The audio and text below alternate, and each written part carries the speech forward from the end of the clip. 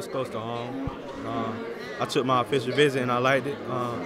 Me and Coach Mullen, we started to build a bond that I like. And when I went there, like I could see the difference in the program and like working hard and otherwise, coaches being close to the kids, and I could see the difference. So that made me want to be a part. When did you know that you wanted to go to the University of Florida?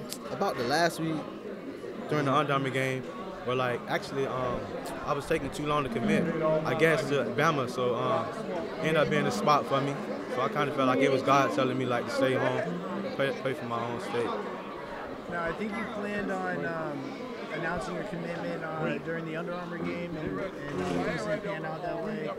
Did anything change from then until now? At the time, I was gonna go to Bama, but the spots got filled up, so I had to weigh out my options.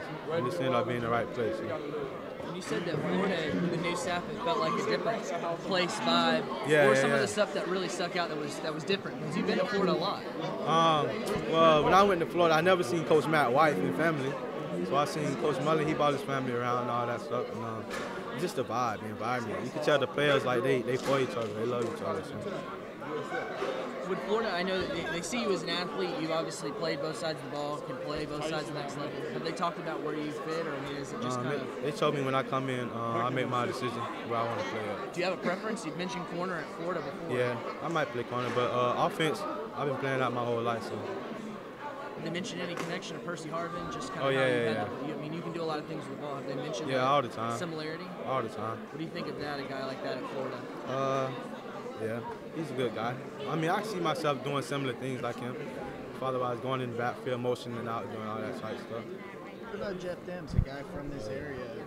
Yeah. Is that somebody you kind of looked up to? A little bit. I grew up, I like Florida, but I watch LSU all the time. Last question. What did the coaching staff say when you decided to make your decision? What was their reaction? They was pumped up. Like I called coaches. I talked to coach this morning. He's still fired up. He was like, "I'm excited, dude."